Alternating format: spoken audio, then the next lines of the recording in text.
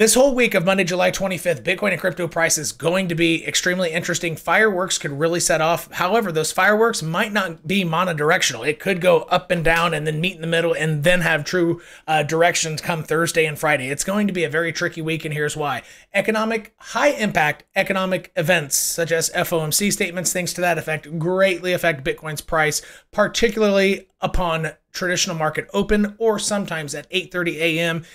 If the high impact economic data comes out at 8:30 a.m., which I believe it's 1 or 2 days this week it does. But there's a high impact event on Tuesday, Wednesday, Thursday, and Friday, which rarely happens. At least, I mean, in the roughly 6 months I've been following the high impact data, I don't think that's happened once. This week can be a true roller coaster ride, and here's the thing. Bitcoin is positioned both where it could easily break up for another 2 to 3 weeks, maybe slightly longer, up to 29 to 30K. It's structured where it could. Is it probable that will happen? No, I'm not saying that, but it's structured where it could. So it has a foundation and a house could be built on it. However, there are a little bit of warning signs where also this could be a true tipping point if the economic high impact data is pretty bearish for the stock market, which is likely, and things could really tumble around. So really quick example, you have the weekly RSI behind me. It's very common that RSI, as the green gets away from the white, it likes to bump its head on the white before then price continues another leg lower. So it just bumped its head. But on the structural side where it could go up higher, you just had a nice strong buyback on a weekly candle, a nice green week that got rejected by the weekly 10 and this really important origin line here, but it's still a nice strong green week after a strong buyback. And so far, Bitcoin price has backfilled roughly half this candle, which is good. It's fairly common for a green week. And so far, this buyback is looking fairly solid, which could easily turn around, but it's positioned where it could go up. And then you have other things such as the monthly Stokes, which are trying to get across up right now, which, stochastics on something like the 1 hour and 4 hour aren't really that high impact, but on the monthly, it could be. And is this locked in? No, it's not locked in, but it's structured where it could go up. So in this analysis here today, I'm going to show you key levels to look out for so you don't essentially get chewed up and spit out by potential fireworks both directions. I want you to anticipate it could be volatile both directions, not monodirectional. And then from the time axis, I would make the guess that Thursday or Friday, true direction with continuation, you'll be able to see more of an edge by then. So let's go get these charts.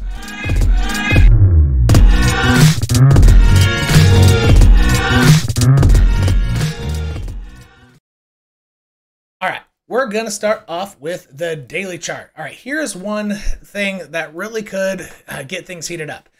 Bitcoin's daily RSI is in what I call the golden pocket. And this is true for essentially any time frame, what I'm about to show you. But the level of impact and continuation it gets, look how bald I look. That's why I cut my hair off. I'm thinking about just shaving the whole damn thing. But here, let me take a quick look. Should I just shave, be shiny headed? All right, anyway. But this is in the golden pocket. And what I mean by that is the RSI has multiple times used the white moving average, exponential moving average of the RSI as support. It's higher high, higher low structure. And it has gotten it's the green, or the RSI itself has peeked its head above the white zone and is coming back below the white zone to meet its partner in crime, or its best friend, the EMA, right between the white line and the red line. And when you see this happen, it doesn't have to be perfectly 3 higher highs and higher lows. It could be just 2 or it could be 10, but the green leaves this white zone, comes back down to meet the EMA. And sometimes you can wick past, the green can wick past and then come back up. So see how this wick past here? That same thing could happen here. So you can get another whole day pullback, but it's still in the golden zone. So this right here is a potential setup for a strong move up.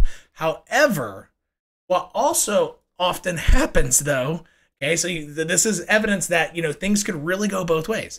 And this might be one tool to figure out which way it's going to go. So I'm starting off with perhaps maybe the strongest indicator. The best of both worlds. using this daily RSI, which I show you how to set up the RSI just like me, and it's got timestamps and everything in this video right here, and I'll also link it to you at the end if you want to learn how to use this exact indicator and set up a chart with templates and all that.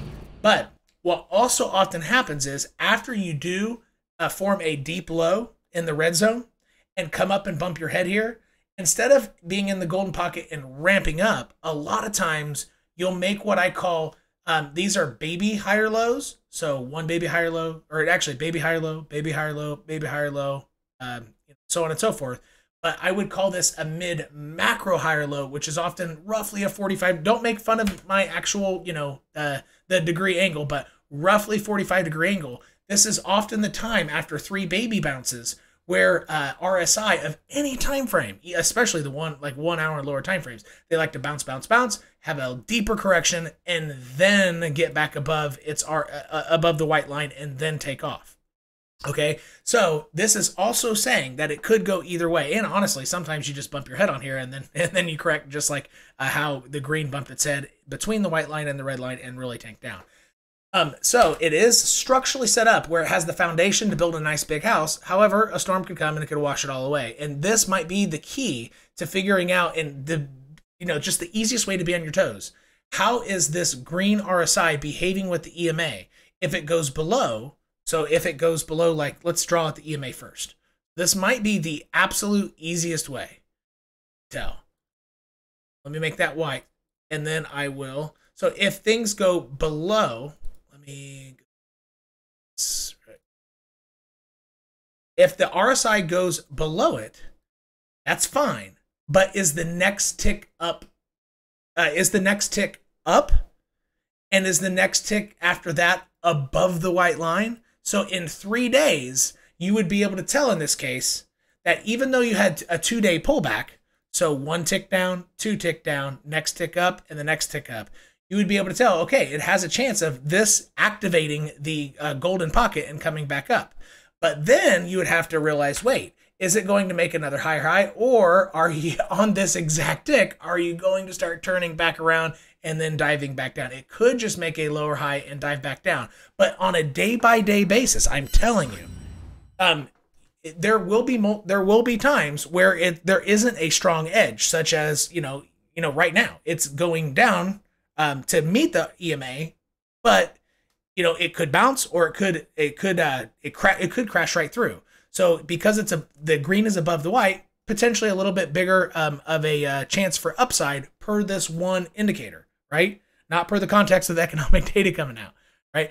And when it bounces here, maybe slightly more bearish than bullish because it's below the EMA, but it also could easily bounce here, right? So it's not going to give you 100% clear direction the whole time, but it's going to give you a good estimate of, okay, what are the percentage chances day by day of being bullish, being correct if I'm bullish, or being correct if I'm bearish.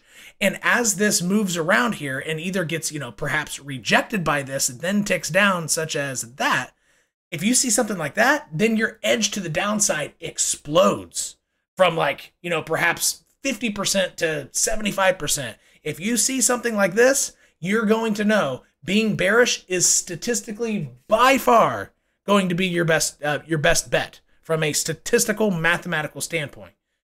However, there could be some instances, the way this pans out, that it stays in the 50-50 zone, right? It stays in the friend zone or whatever, and you can't really tell.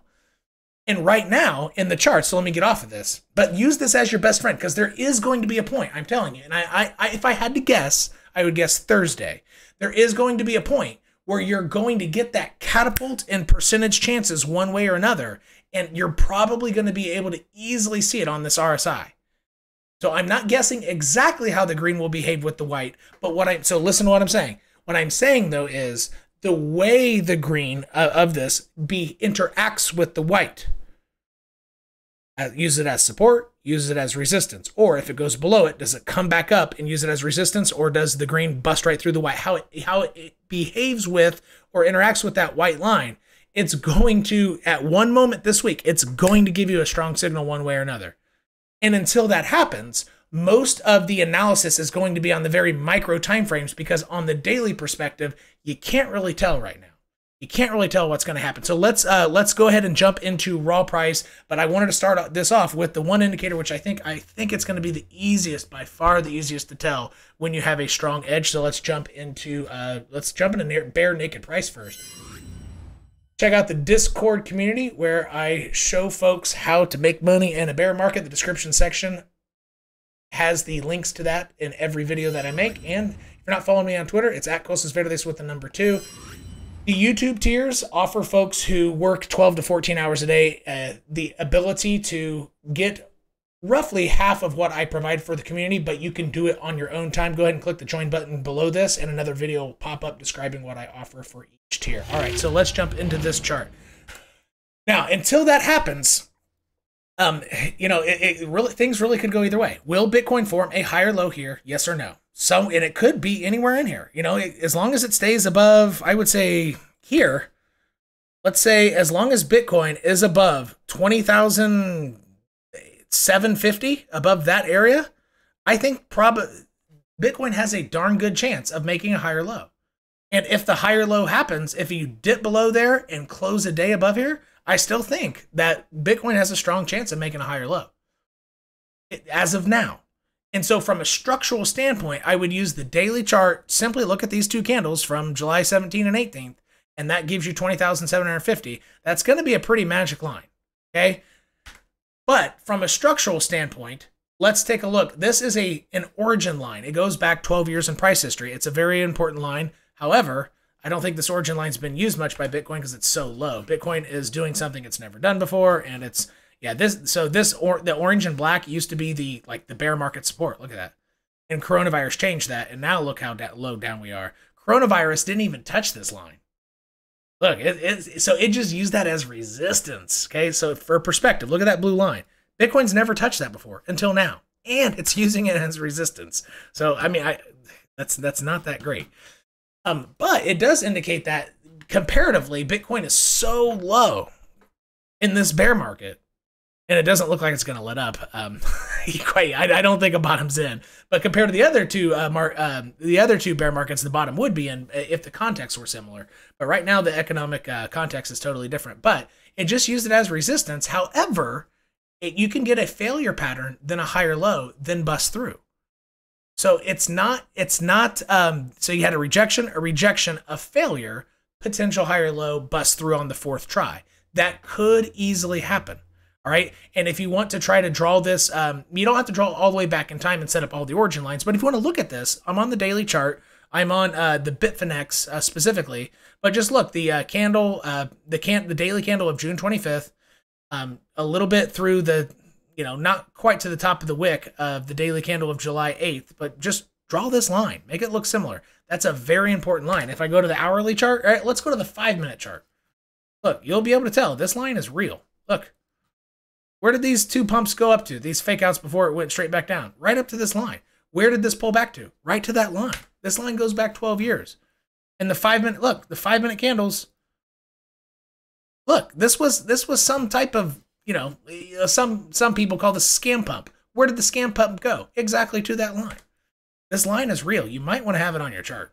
Where did this scam pump go? Straight to that line, right? All of these are going to that line, and it goes back 12, even though it hasn't been interacted with for 12 years, it goes back 12 years in price history and is parallel and runs in tandem with other some of the most important straight lines in all of Bitcoin price history. All right, so what else are we looking for? I'm looking at this origin line, and I'm looking at this horizontal here. I strongly suggest that you put those on your chart. I really do. Because in line with the daily RSI that I showed you, using these two things, okay? That thing and that thing. Good thing I'm not like sweating, but that, if my hand stops being invisible here, this thing, darn it, that thing and that thing are going to be what you see on price, which will likely give you the strong statistical edge. Whichever one's broken first is going to give you the right direction, and you're going to be able to confirm that, or you're going to be able to have extra layers of confirmation with the daily RSI. They're going to go hand in hand. And if I had to guess the two most important lines for this midterm swing in Bitcoin, it's going to be these two lines. And mixing that with that one signal is going to be key. Now, let me show you other things that I'm looking at for very short-term price action. However, I don't think the short-term price action will give you as good as an edge for a strong move. But just so you can play with price correctly and have an idea of where it's going, it's really simple. So let's go ahead and make myself smaller. I'm going to go to I think I'm going to go to Bitstamp, my Bitstamp chart. And again, if you just want the exact same candles, I'm on Bitstamp. You can use Bitcoin versus USD on KuCoin, doesn't matter. But structurally, what's happened on this 1 hour chart, which I think I said 1 hour or half hour, whatever. Look what happened. Failure rejection pattern on the top line, okay, which is very common. Failure rejection, potential higher low. It's not confirmed yet. This is not a confirmed higher low until price gets above 23,000. So price has got to get back up here before that's confirmed as a higher low. So it's got a lot of work to do, and it might not happen. But as of now, let's zoom way in here, okay, to the point of control. The bottom of the point of control, I'm going to go down to the 3-minute candles.